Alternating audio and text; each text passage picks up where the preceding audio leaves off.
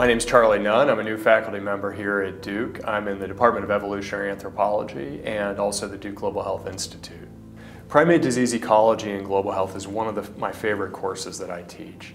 It's a course that covers a lot of ground. We cover aspects of primate behavior and how behavior influences the spread of disease.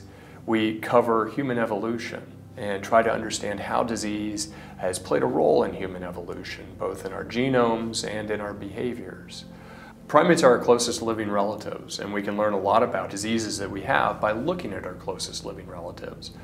We can also understand the diseases that are transmitted to humans, that spill over to humans, because many of those come from non-human primates, including HIV. I really think that a lot of the work that I do focuses on the why of global health. Why do we have the particular global health problems that we have?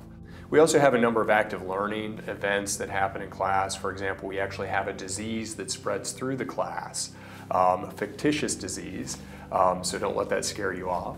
And we then use the data that come from this disease spread to learn some basic epidemiology. I'm really looking for students who are passionate about evolutionary anthropology, about global health, and about infectious disease.